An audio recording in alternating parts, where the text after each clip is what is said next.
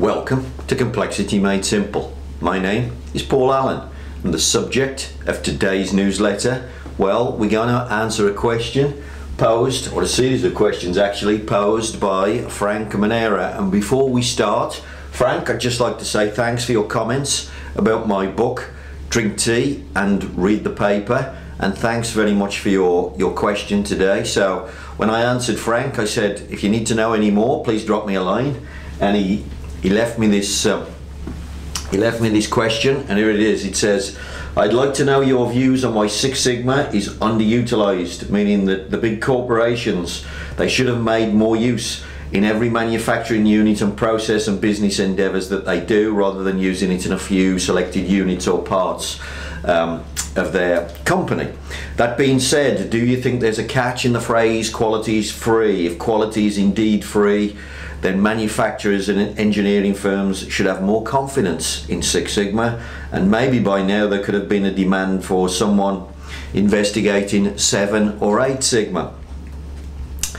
In other words, do manufacturers and engineers think that Six Sigma comes with a price tag which is never paid back? So I made some notes here just to remind me of the elements of Frank's question, but we're going to try and answer him in the best way that we possibly can. So why don't companies use it more?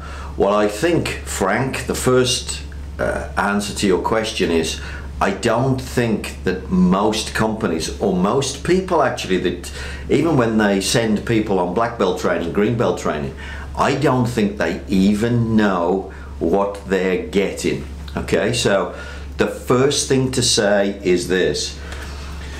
Why don't companies use it more? Well, I don't think they understand the power of this thing. As a black belt, here's the deal. As a black belt, you can fix anything.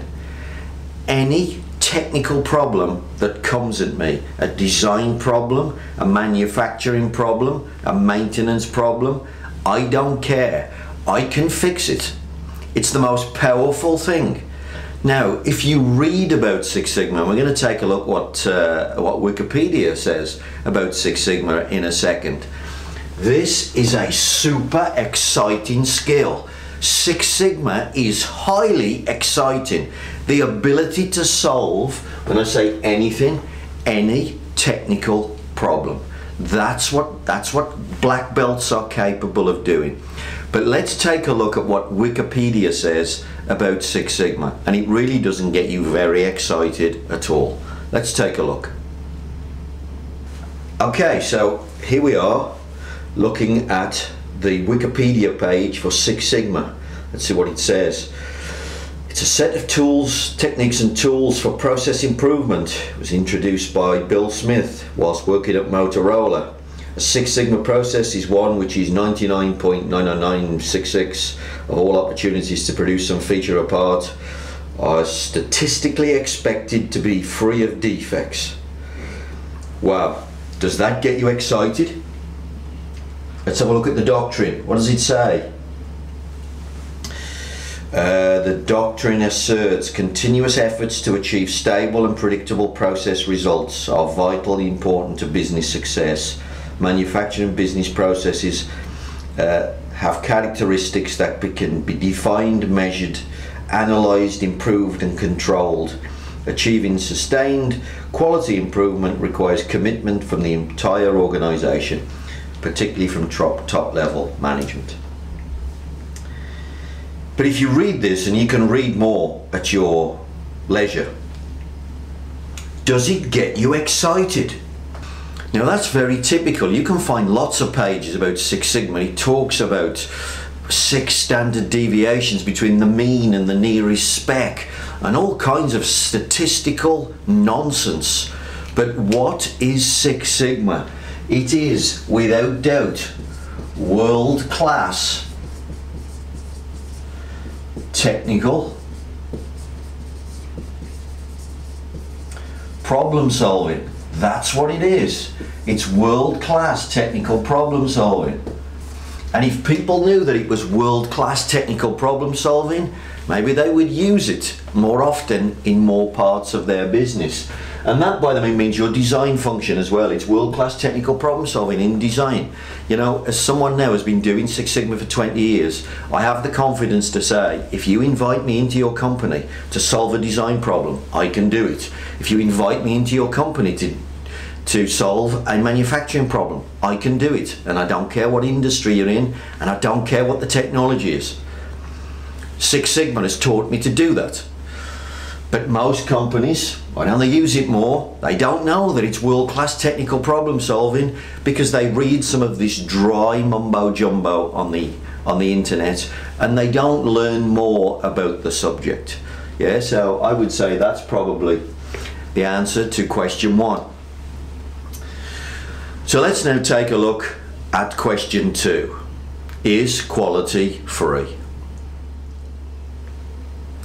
Well, I recently did some work with a client where I pointed out that quality was indeed free to them. And let me show you how and why. They had a process that delivered a capability that looked like this.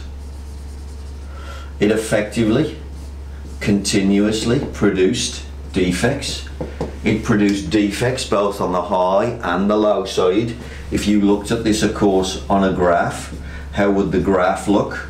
Well, unfortunately, it would look very chaotic and results would be going above and below the top and bottom tolerance. Now, if you have a process that looks like that, what have you got to do? Well, you have no choice but to do 100% inspection. And you can't avoid that. Now, when someone comes along and says, oh, we want Six Sigma, we want 3.4 defects in a million, what do companies think? Well, they think they've got to do more of this because they're going to have to inspect it even closer than that. And they somehow get scared that quality is going to cost them money. But here's the deal. If you can get this process under control, if you can remove the chaos in this process, and you can make it look like this, and by the way, this doesn't take much to achieve this, so you're going to squeeze the chaos in, and then of course you're going to apply control limits to this thing so that if you produce one here, it will give you a signal to get this distribution centered. You only need 1 or 2 data points to make that decision. So now, instead of measuring 100%, maybe you're going to measure 1 or 2 just to center it, and then you can take your hands off and leave it, because the quality now is free. That machine is just going to go bang, bang, bang, bang, and it's just going to spit out good parts all day. Now, maybe you've got to check it every now and again just to make sure that nothing's gone wrong. Maybe you check at the end. I check the last stuff personally. These people make small batches, so 50s, 100s, etc. But they currently have to measure 100%. And by the way, it's not a cheap check. They have to do this using a coordinate measuring machine because their tolerances are so fine. So this is super expensive quality to them. They do 100% inspection on a CMM machine. The CMM costs something like £60,000 for Christ's sake. They have to have a skilled guy. They have a bottleneck of people waiting because all their machinery has to be measured through this thing. So the use of their machinery there, OEE, is terrible. This is costing them an absolute fortune. This, you don't have to measure it at all. We don't need the coordinate measuring machine except for the first 1s or 2s. And then sit back, drink tea and read the paper and just count the cash. That is where quality is without doubt free. So here, this is really where quality is free, because once you've got a great process. And by the way, this isn't difficult to achieve. What would the 3 things be that I would say? Number 1, make sure you do machine maintenance. Maybe 4 things. Make sure you've got a repeatable setup routine. Make sure you've got standard settings that are never moved. And finally, make sure you use SPC.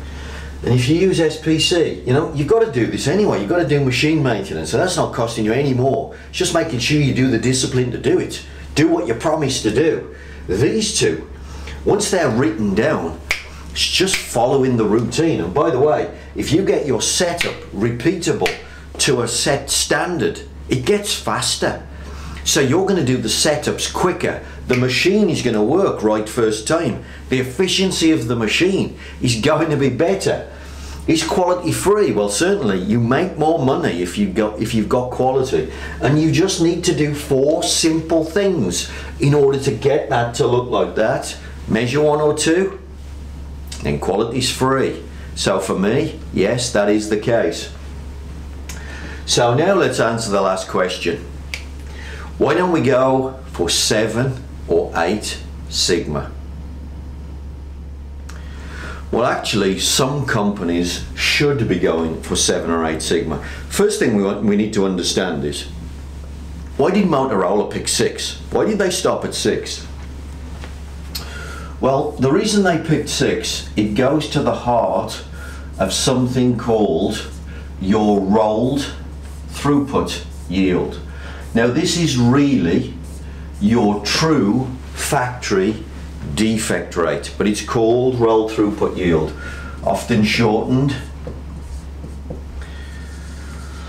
to RTY. Now, how does roll throughput yield work? Well, let's say we have 3 processes in our factory. They all have a 3% defect rate. Now, of course, what most people do is they calculate the average and they say, my average defect rate is 3%. But that isn't what's happening, of course, because if I put 100 pieces in this end, and for simplicity, I'm going to suggest we lose 3 at every stage, and I lose 3, lose 3, lose 3, what comes out the end? Well, only 91 pieces. So actually, you've got a roll throughput yield really of 91%. And that's your true yield. So your true defect rate there is closer to 9%, not closer to 3, which is what you tend to work out when you work out the average. Now, Motorola, they didn't have 3 steps. They had 3,000 steps. They were making electronic goods, televisions, radios, things like that, lots of electronic components in there.